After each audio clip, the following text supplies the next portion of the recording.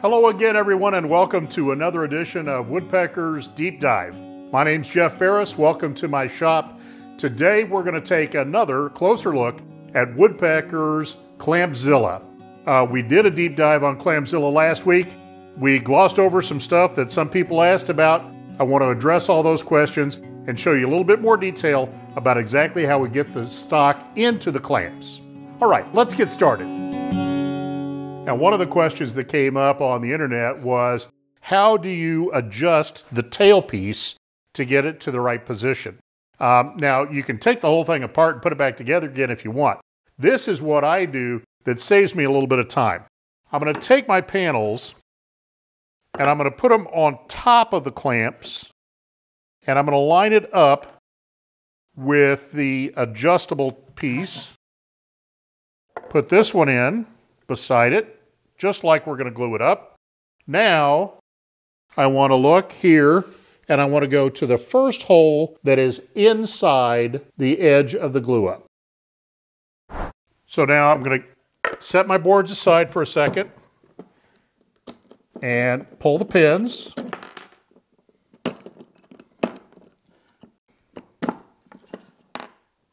Slide this up 3 spots. And put the pins back in.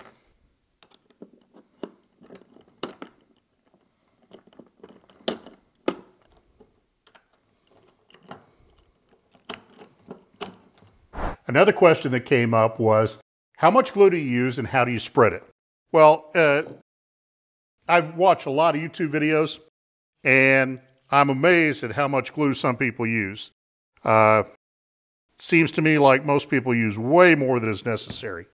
I just want a very, very thin film on there, even from one edge to edge. And I want to do that to both pieces.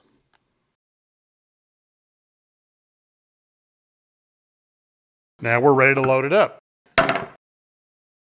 Which is another question. I believe that maybe even the owner's manual talks about taking the bars off or loose on one end, loading them up, and then bringing the bar back over, which certainly works, but I have found that I like to slide them in from the end. If I'm using 3 or 4 clamps, I can slide those in just like that. Slide my other piece in. And now I'm one step ahead of the game to finish the job. So now we just want to bring these down. I'm watching my alignment as I get everything in place. Keep the clamp relatively straight across. And my seam feels good, so we'll put a little pressure there. Now we'll do the same thing on this one. And we've got a beautiful seam all the way across.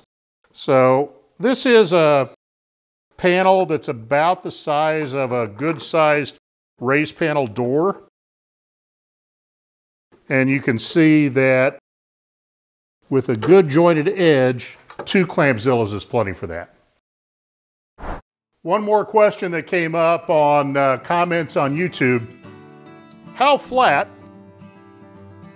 did our panel end up?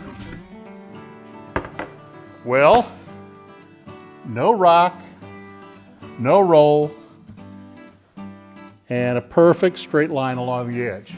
I think it's just right for the coffee table that I'm working on. Hey folks, thanks so much for watching today.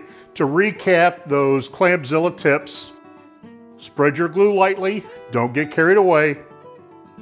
Adjust the clamp by setting your panel on top and going to the first hole inside the edge, and load it from the end. Those will make ClampZILLA work a lot better for you.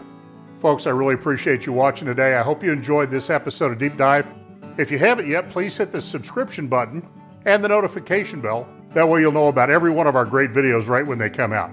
If you'd like to see last week's episode of Deep Dive about the ClampZILLA, there's a link for that right there. And if you're interested in purchasing, there's a link down below in the comments section that'll take you straight to the ordering page. Thanks so much for watching. We'll see you next time on Woodpeckers Deep Dive.